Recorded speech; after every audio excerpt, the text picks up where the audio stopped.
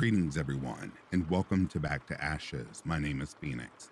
If this is your first time here, or you've been sitting in the back row, please show some love to that subscribe button and set your notifications to all.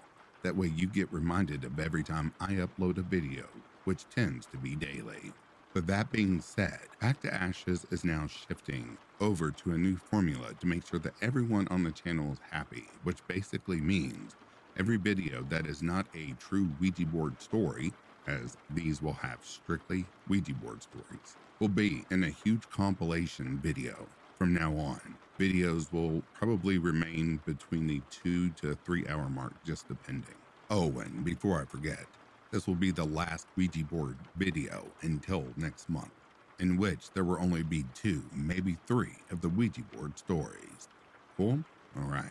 It is time to go back to ashes. For once we arise from the ashes, we are bigger, brighter, stronger, and a happier person in the morning. Sit back, relax, kick back, grab a snack, or tuck in and get warm, and prepare for your dose of vocal melatonin entitled True Ouija Stories. Right after this intro, there will be an ad. Right after the first story, there will be an ad. And after that, there will be no more ads within this video. Disclaimer, this video is for educational and entertainment purposes. Also, there may be strong adult language. Listening discretion is advised.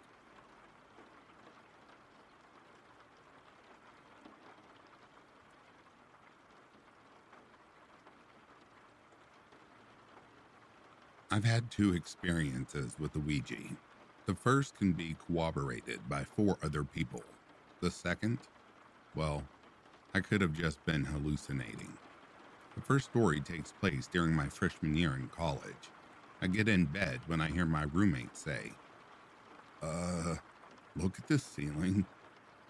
6 green glowing handprints are staggered across the ceiling, like someone crawled over the ceiling. They were huge handprints too. We run out of the room and get our neighbors. We tell them we think we're being haunted and are completely called out as trying to trick them. We hit the lights and show them the handprints. I go to turn the light back on once we're done observing, and 3 more handprints are now on the wall. They're continuing the crawl towards the light switch. We're freaked out at this point and grab wet cloths to remove the handprints. And the washing seems to work. They're gone once we're done with the wiping down of the ceiling and walls. We discussed how weird it was, then decided to see if the handprints are still gone. We hit the lights again, and now all 9 handprints are back, plus 6 more that now appeared on the ceiling above the bunk bed 2 of my friends were sitting on. We couldn't get the handprints to go away that night. We fell asleep in the room with the handprints.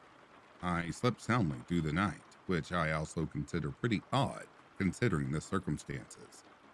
The second story. I'm 22 years old and at home on winter break from college. I wake up in the middle of the night and see that someone is in my room. My eyes are adjusting to the darkness so I can make out that it was a woman. I assume it's my mom and ask her what she's doing. I get no response. Now I start getting very worried. I ask again. No response. My eyes keep adjusting to the darkness. It's a woman in a white nightgown standing 3 to 4 feet from my bed. I keep looking at the figure. Now I notice that it's a girl, maybe 14 years of age, just standing there. I noticed her eyes are fixated on me as she's slowly rotating to her left and her head is cocked on her shoulder. Then I realize it's as if she's hanging from the ceiling and staring at me as she's slowly rotating. Yes, I know this sounds crazy, and I was well aware of that at the time. I told myself this is a waking dream and it's not happening at all. I made myself stay there and stare back at her, knowing it would go away. I could do this for only about 5 more seconds, probably a lot less than reality, seems like more, before I busted into my parents' room in my boxers at 3 in the morning, screaming about ghosts. That's right, A 22-year-old wearing nothing but his boxers screaming to his parents that there are ghosts in his room. Of course, nothing was there once we went back to the room. This was most likely a waking dream, but man, I was staring at that figure for a long time, telling myself it was all in my head. That figure still stayed there until I could take it no more. That's the last time that I and my friends ever played with a Ouija board.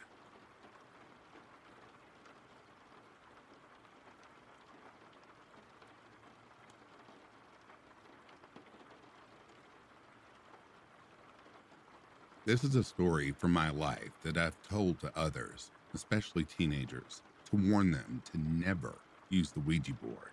It's long, but I hope it serves that purpose here. When I was a senior in high school in 1989, my brother came home from college on spring break and told stories about him and some friends using the Ouija board. It had done some things to freak them out, so we dug out the one we had in our attic. I don't know why we had it or where we got it from.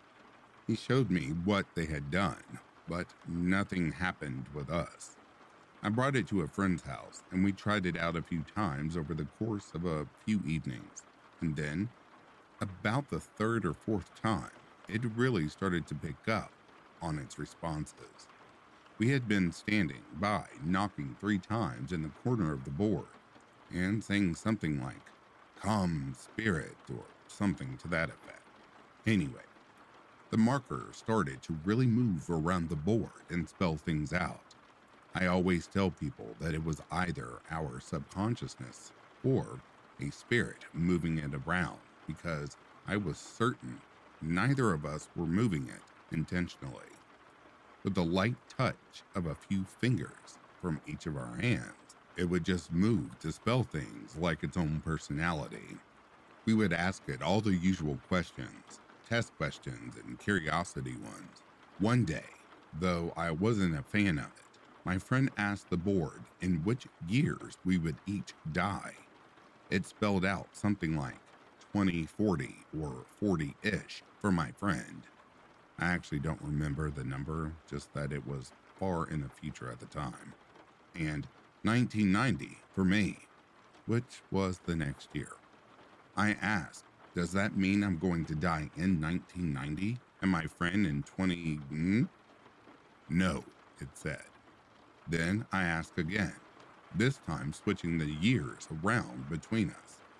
Yes, it said. We asked the spirit about itself.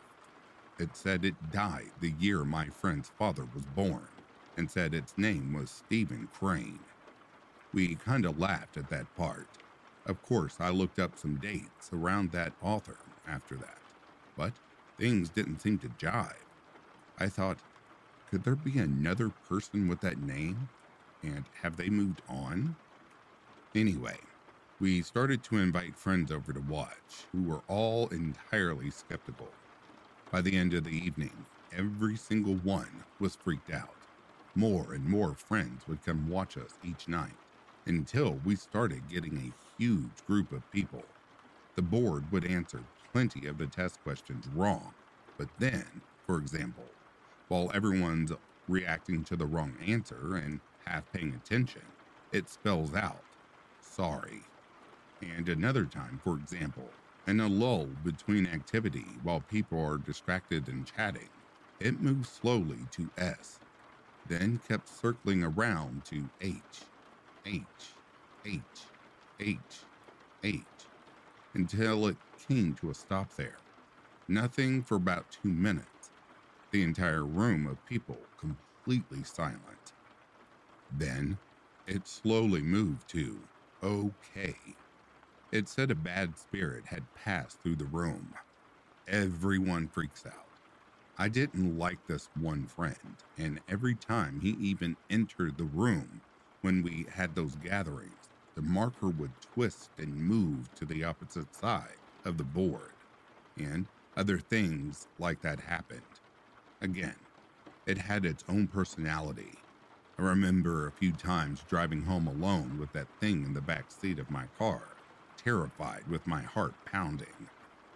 One night, I asked it, "Where will I go to college?" It spelled out one of the schools I was applying to, and then 37. I asked if I was going to go to that school and get a 3.7 GPA the first semester, and it said yes. I was sure all along that my friend wasn't moving it intentionally, but I had proof because one day he was really disturbed and frustrated with his girlfriend, a friend of mine. He had suspected she was cheating on him, and he asked the board a question about her while using it with a friend, and it told him to turn on the TV. The video for the song, "What You Don't Know Might Hurt You" by Exposed, was playing on MTV. I remember he really took that to heart, and it affected his trust in their relationship.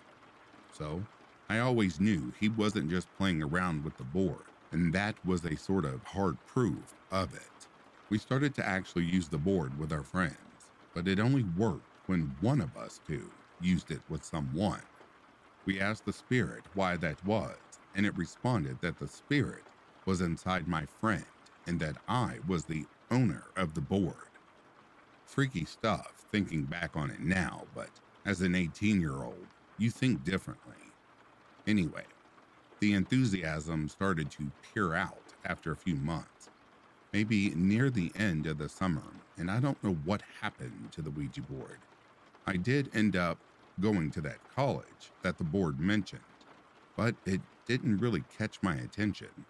When I got home for my first semester after 1990 had just begun, I got my grades. I got a 3.7. I don't remember if I made the connection or not, but I certainly did when the next thing happened. Around the same week or so, maybe even around the same day, I got the annual catalog that my college sends out with articles and updates and whatnot.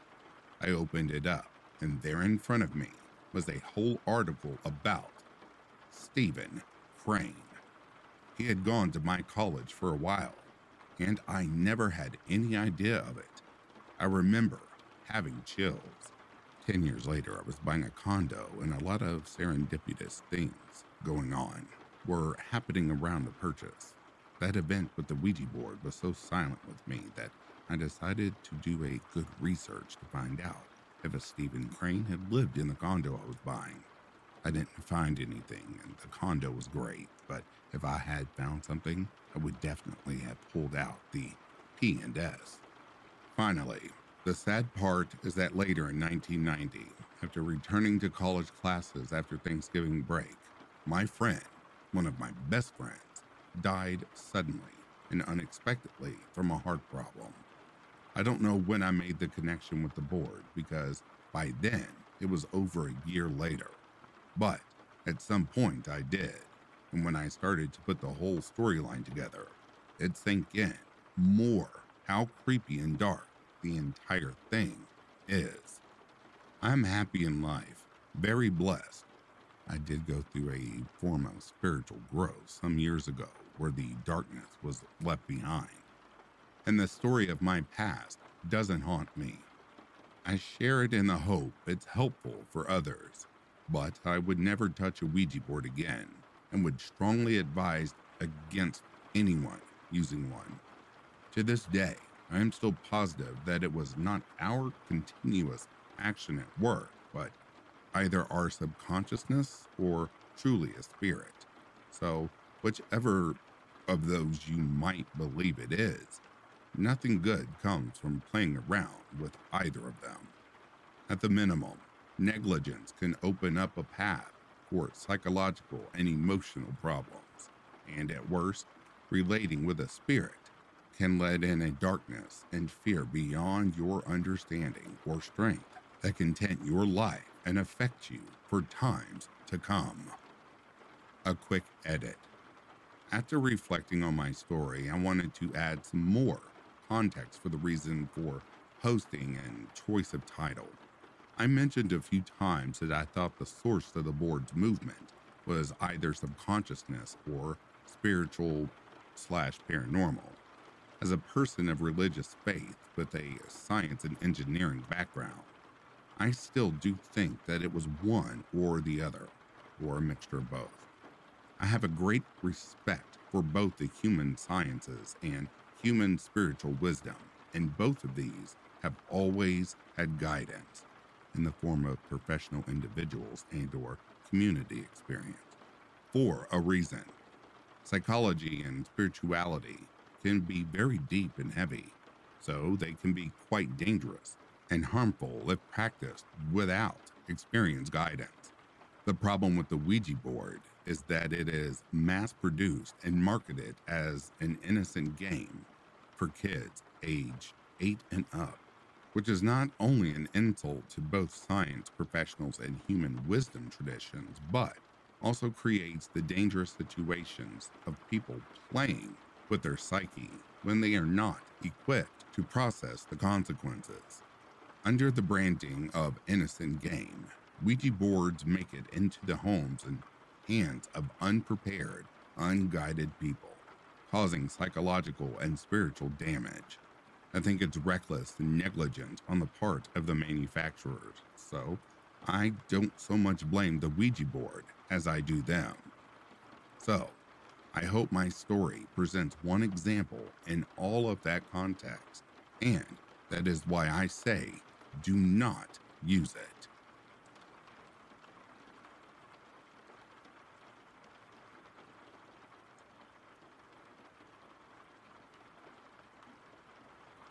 Hello. Has anyone ever had experience with something that is trapped inside the Ouija board? I wouldn't say it's necessarily evil, but it's something that enjoys scaring you and making it known it's there. If you are interested in these kinds of stuff, you won't regret it.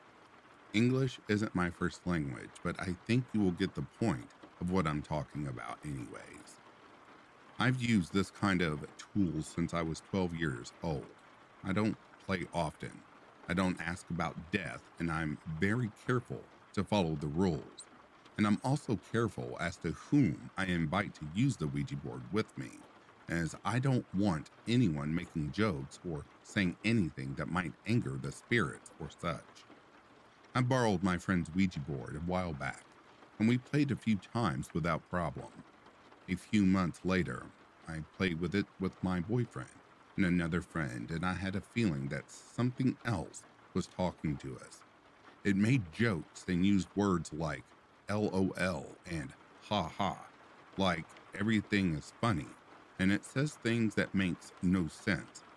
And when it said its name, it made no sense at all, and I repeated it out loud as if to correct it, and I got a ha ha as an answer. I don't exactly remember the name, but after the session, I called my friend who's the owner of the board because I remember her telling me something weird happened to her and her friends once. Let me add that I have cleansed this board 3 times with white sage, another time with crystals and salt, and a third time with all of the things above.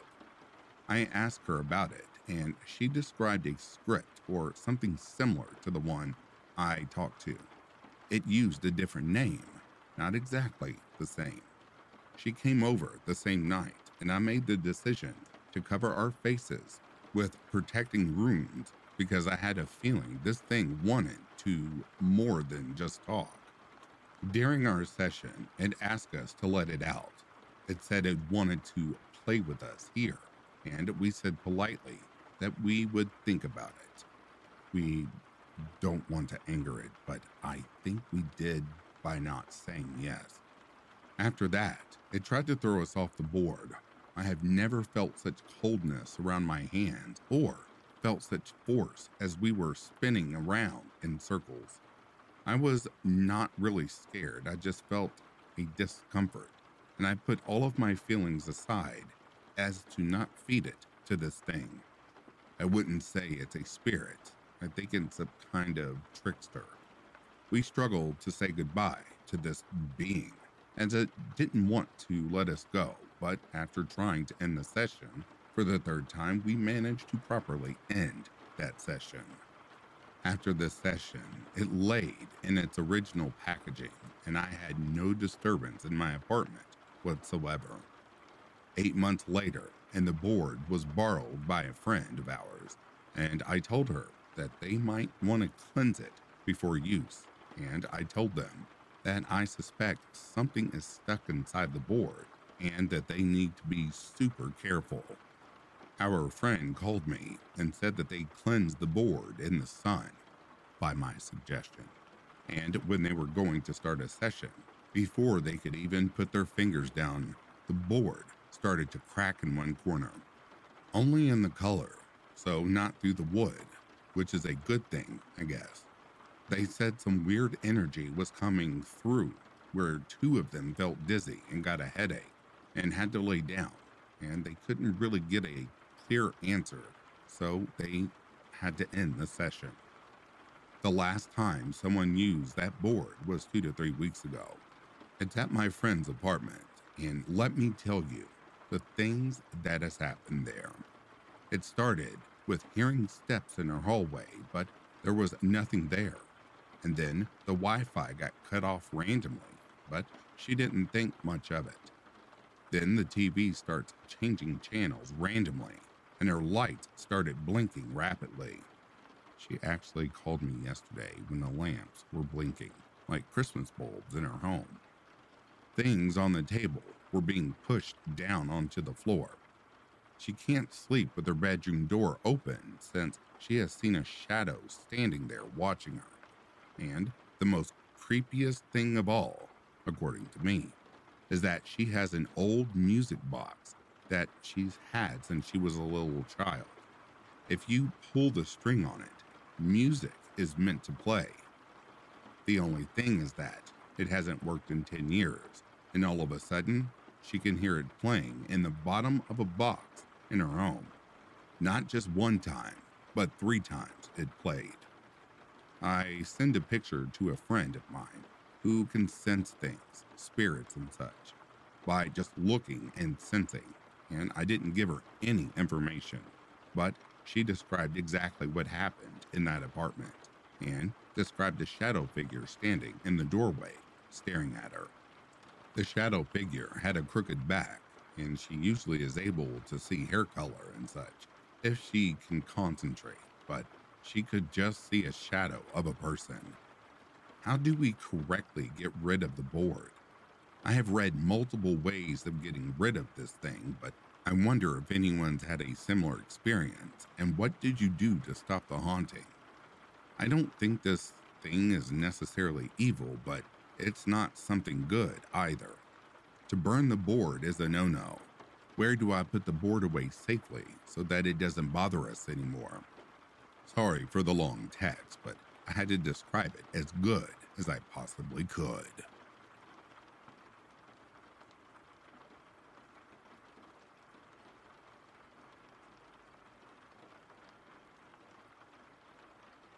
I had just come home from my first summer of my freshman year of college. My parents were in the process of their divorce, and both decided to vacate the house and leave me alone. I was angry, confused, and I felt abandoned by my own parents and refused to talk to either one of them. I hated being in the house alone.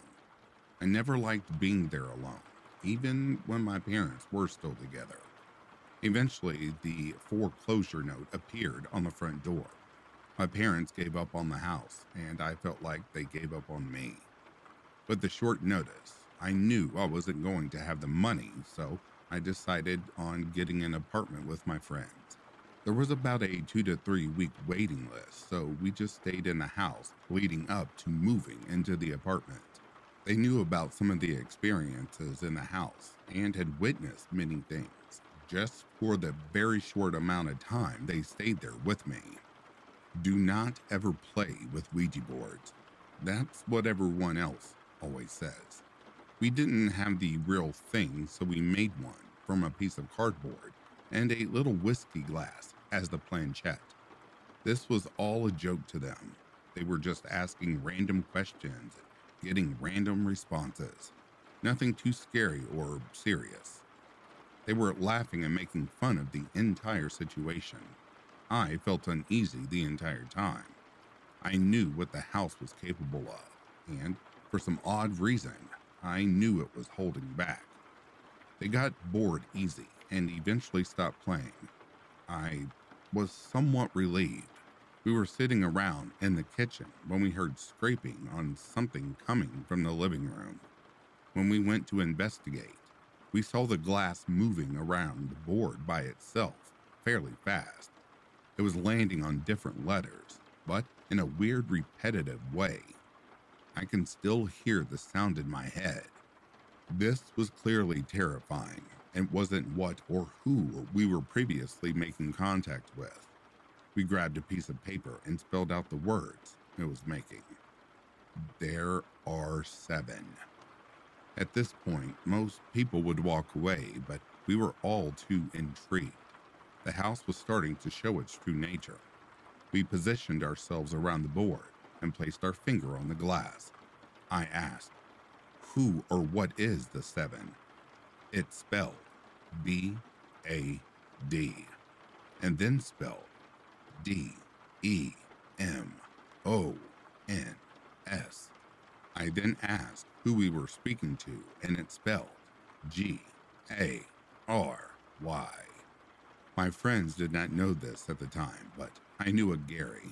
I also knew that when he passed away, that he had requested his ashes be spread out into the woods because he had always loved to hunt and hike in them. This was done in a small private ceremony, and the only thing marking where it was done was a small concrete deer statue placed by a tree deep into the woods.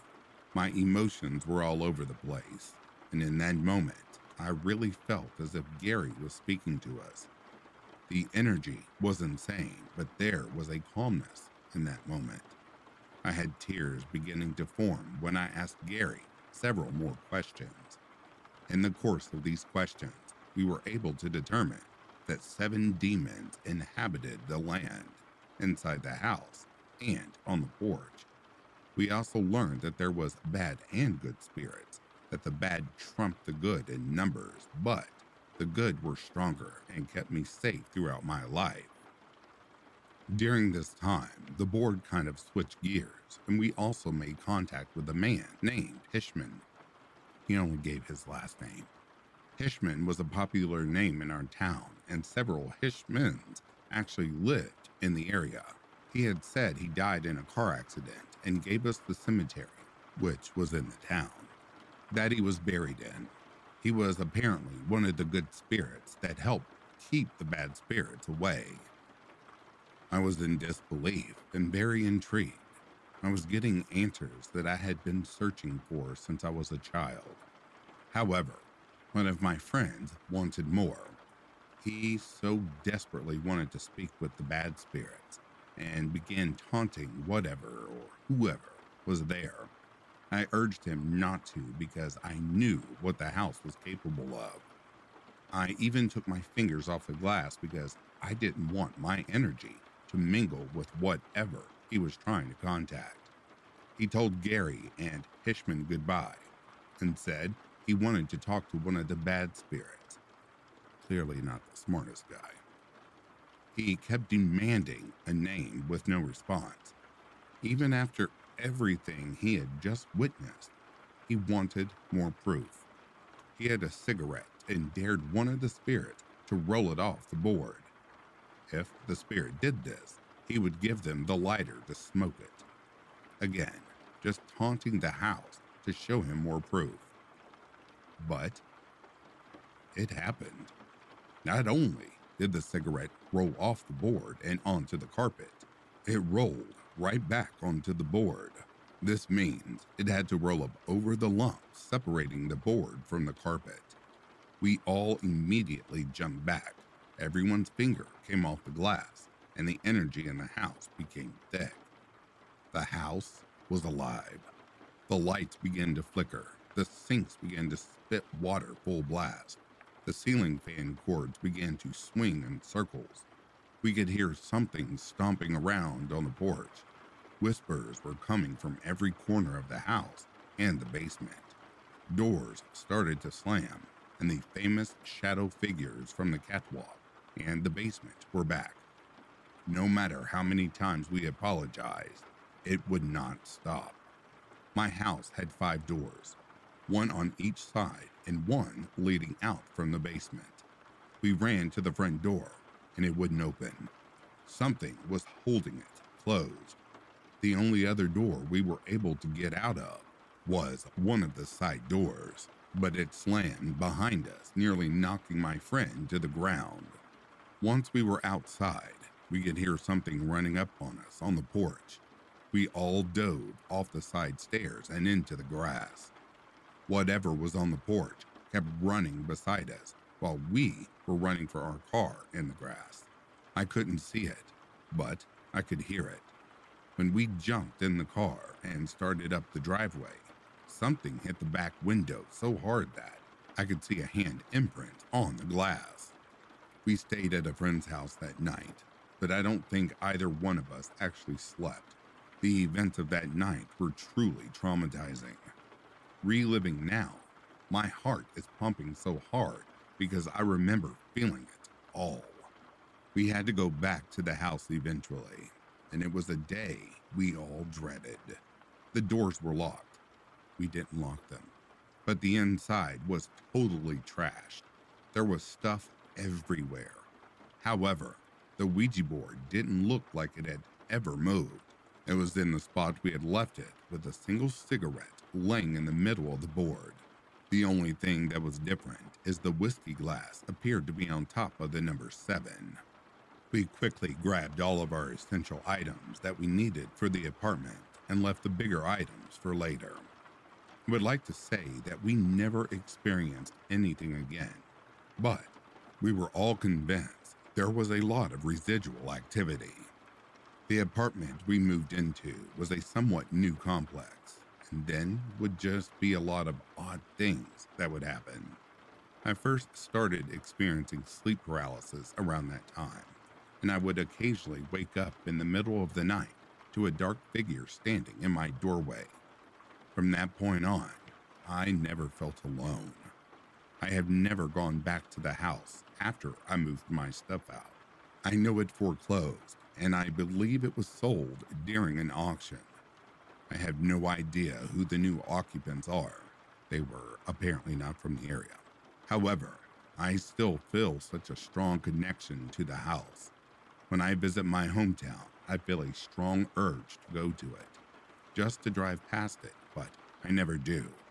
It haunts my dreams often, and I'm constantly reminded of it and of the spirits associated with it.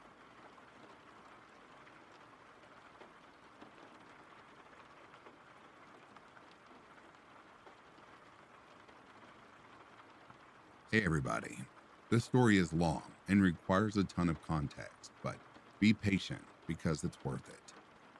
I've been through some traumatic situations over the last 2 years, but frankly, I'm starting to forget some older experiences from new ones piling on top. Chronologically, this is like my 8th or ninth paranormal supernatural experience, and it stands as one of the scariest. For the skeptical, I swear before God and all that is good that this is all true. This story takes place in a cabin in Vermont. One room, 16 by 16, lofted area for bed, wood stove for heat, no running water. Attachment with a composting toilet pretty far away, nestled into a mountainside on a dirt road off a dirt road, both forming long trails. My girlfriend found the place on Craigslist and wanted to move into it together because in lieu of rent, we could provide 8 hours of labor a week to the landlord. I like adventure and wild settings, and I was nervous that if she went in without me, she would be in over her head. The backstory on the cabin is that it was built by a man, initials DC, in the mid-70s. DC suffered from schizophrenia and lived in the cabin while renting out another cabin on the property for income. Somewhere along the line, he had a couple in his rental property who couldn't pay the rent and would not move out, and that upset him. While they were gone, He burned their home, which he owned, to the ground. In the fallout, their relationship ended and they drifted away. DC built another cabin, a shack really, 2 4x8 rooms with a 7-foot ceiling, adjacent to the rubble, and moved in. I assumed that was so he could rent out the larger cabin, but no one I spoke to about it could confirm that. Most of this history comes from the landlord, who briefly knew DC, and a college friend of his who still lives on the mountain, in a shack made of plastic and tarps with a propane cooking stove for heat. He is a dear, humble man, and he's a beautiful artist who did not like talking to strangers, but he and I connected over our love of nature and our willingness to get ascetic in the pursuit of freedom. The shack still stands on the property, but the roof is full of holes and it is terribly rotten. It is frankly questionable how a structure as unsound as it is stays up, but it does. The shack overlooks the cabin and can be seen looking out from the bathroom window and the southwest window in the main cabin. It was unearthly to see in the moonlight. This story takes place on November 18th. I had checked text messages of last year, roughly 2 weeks after my girlfriend and I, we'll just call her Kay, moved in. Kay had some problems and still does. I loved her dearly though, and at this point in time, we were inseparable. The day started normally. She went to work, I stayed home, gave the dog a bath. A statie stopped by looking for her. Second time she was out, and delivered a card. I texted her a photo and told her to get in touch without thinking, and that set her off. I had to go to work, so I sent her a message that said I trusted her and would see her later. I went to work with the landlord, a mean old piece of shit of the bad yogi variety, and left my phone in my coat. We were bucking logs and splitting wood that day, which is warm work, as the old saying goes. So I tossed my coat to the side and didn't hear my phone ring. When we were done splitting wood, he needed my help to drop off a car of his for repair. He needed my help because he has no friends, and the place we were going to was some rando rustic shop because he thought he could make the guy work for extra cheap. On the way back, I finally take a look at my phone, and there's the one message you never, ever want to see. The suicide note. We got back to the mountain, and I'm at a loss. My car has been sitting since the day I brought it over because the battery is dead. It has no gas in it because I forgot my wallet the last time I drove it, and her car. The reliable one is wherever she is, and she won't answer text messages. I tried calling her relatives, but no luck. So I mentioned the predicament to the landlord, and he cracks a joke that she's already dead, before covering up with a very hollow, it's usually nothing. He says I can have a half-gallon of gas from a gas can, and he'll give me a jump, but that's it. I honestly didn't care because it was enough to get me moving, and I was in no mood to be wasting my energy on bullshit. So I set out, jumper cables in the passenger seat, $3 in my pocket for gas. Literally all I had at that point, because you don't work for rent if you're flush with cash. And I white-knuckled it to town, praying with my whole soul that she would be all right. I drove to all of our usual spots with no luck and went to the bar where her sister works in hopes of finding her there. She wasn't working, so I gave the bartender my number and asked him to reach out to her, saying it was very urgent. Then I went to Kay's work, babysitting, and asked how she was when she left. Her employer told me she had left bitterly swearing that she was going to kill herself, but she hadn't done anything because it didn't seem important. I'm gonna let that sit for a moment. Then, a glimmer of hope.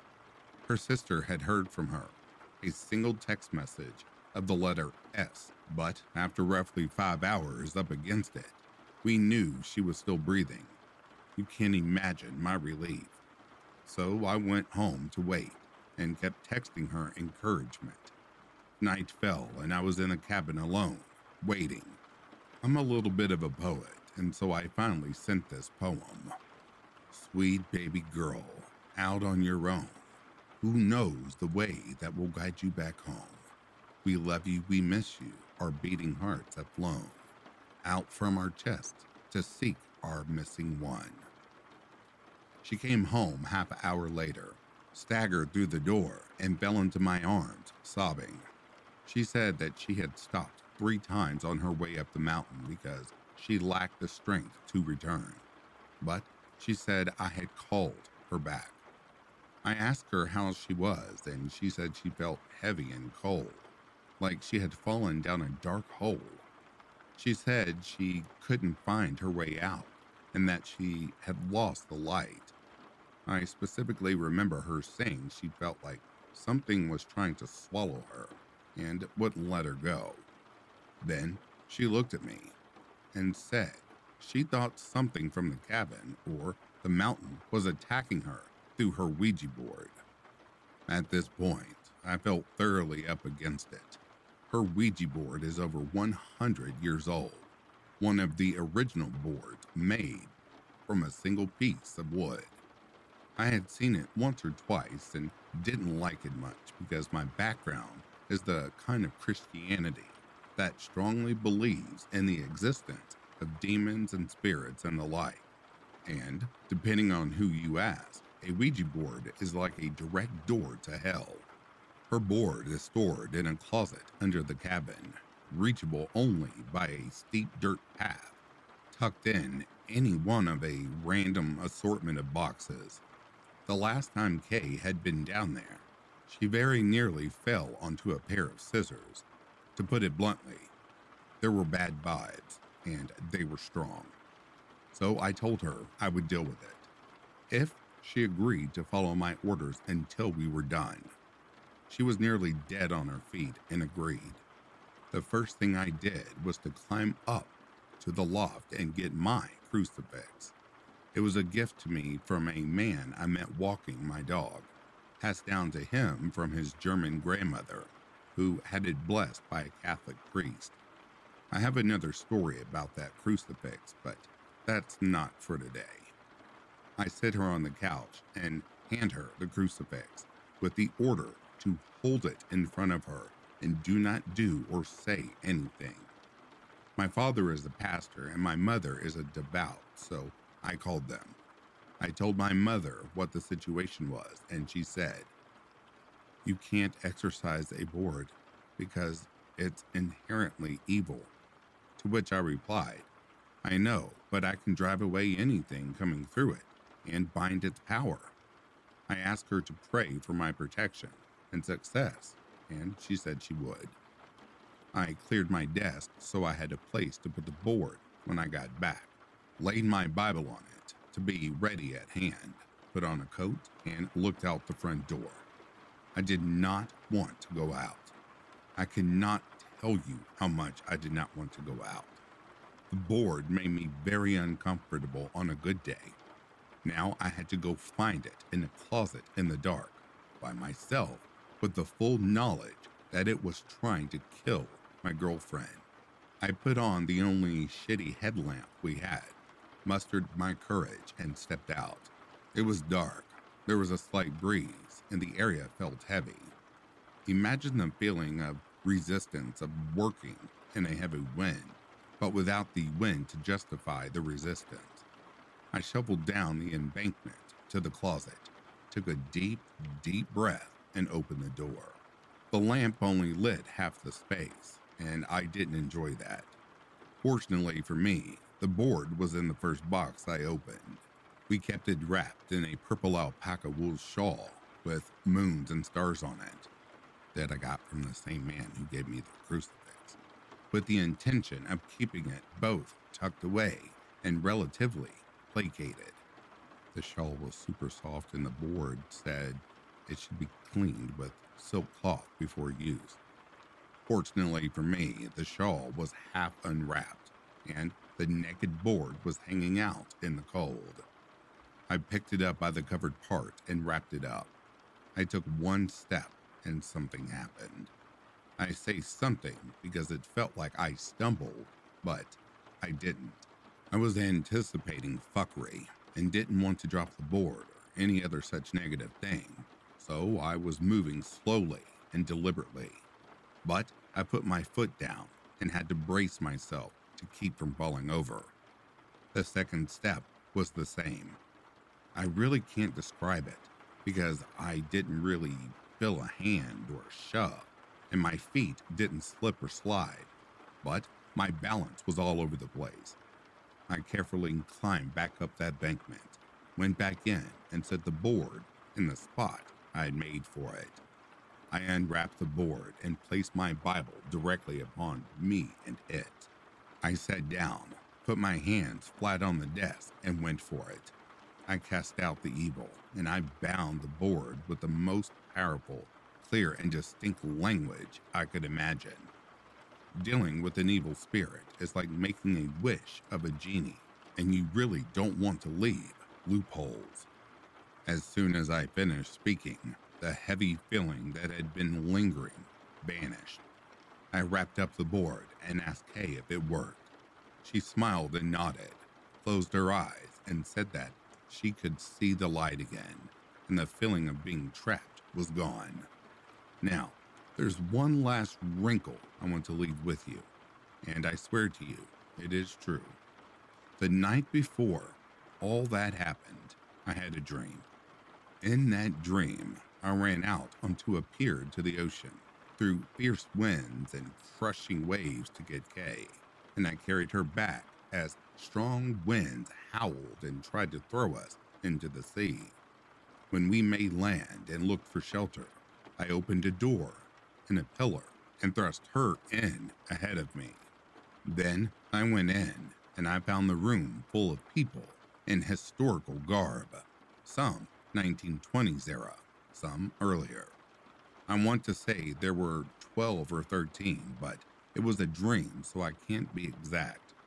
I do remember clearly a little boy, newsy style, with thick blood coming down from under his cap and a very haunting look in his eye. I opened the door and pulled us both out of the room, and that's when I woke up.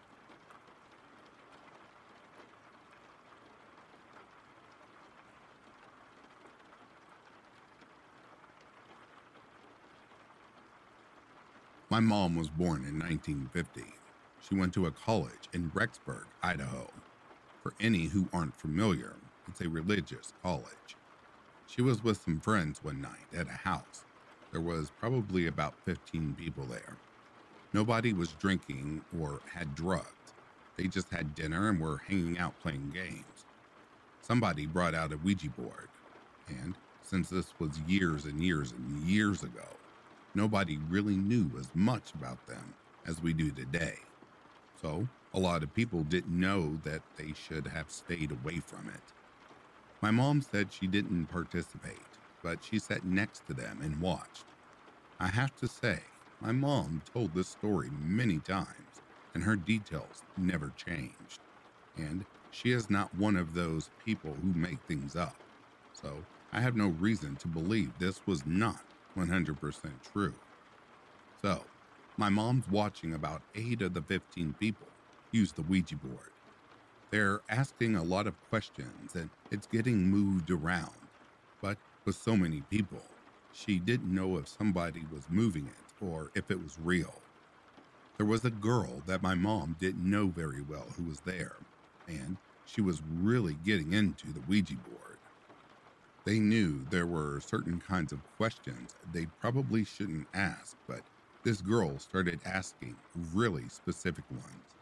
They started out pretty innocent as a Ouija board can be, and then the girl started asking questions about demons and wanting to see dead people and know the future. There was a bunch of religious people, so they were starting to get really freaked out. and wanted to stop. The girl did not want to stop and asked a couple of other questions, which at this point I can't recall what they were, but she refused to stop. They finally all convinced her they needed to, right before they were able to say goodbye. She didn't ask a question. She said, and this is the part I won't ever forget, "I want to see you." Before they could say goodbye, the planchette moved to yes. Everybody started losing it. They said goodbye and put the Ouija board away and started playing charades to kind of lighten the mood. While the games were being played, this girl just happened to be sitting closest to the door. My mom said she was sitting on the other side of the room where she was facing the door, so she would be face to face with this girl, but about 10 feet away. Someone knocked on the door, and since nobody else was being expected, they all kind of froze. I think they were still a little freaked out by what had happened, especially the fact that this girl had gone really crazy and asked a bunch of scary questions. So, after about 30 seconds of pausing, this girl gets up and goes to the door. She opens it, and for some reason, the porch light is out. It hadn't been out earlier. My mom said, from where she could see, it looked like there was a dark shadow standing right outside the door on the porch. It was just a shadow to her. There were no facial features. There was no clothing features. It just looked like a black thing in the shape of a person standing there. Only a few people were facing the door, so most people had their back to it and didn't see what happened. Next thing my mom knows, this girl falls to the ground and passes out.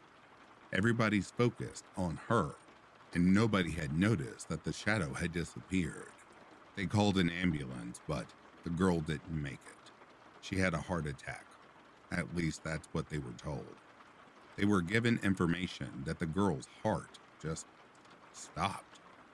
My mom never had any other experiences or saw anybody else play with them. I've also never touched a Ouija board. I don't believe for a second anything good can come from one. The demon speaking through it may seem kind and nice because they want you off your guard. Their end goal is to possess you.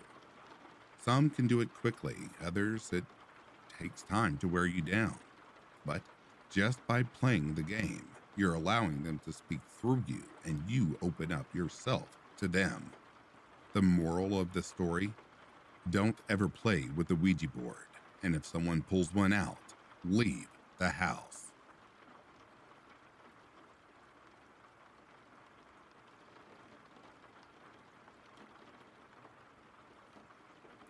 And that, dear listeners, brings a close to these true Ouija stories.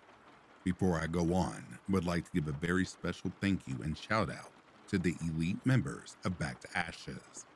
Mrs. Interscare, Sugar Spite, Samantha Place, Stephanie McLaren, Tammy Slayton, Amy Klimko, Chrissy Elias, Tina Mead, Cindy, Anita V, Dova Khaleesi, Edith Smith, Luz Crispin, Patty's niece, Denise S, Tommy Carter, Corpse Lover, and Cindy Cleveland. Thank you all so much for your continued support.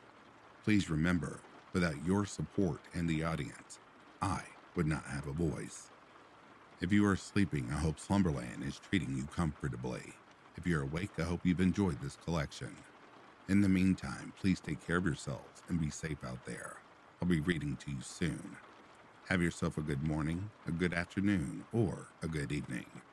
Peace, love, and light to you all.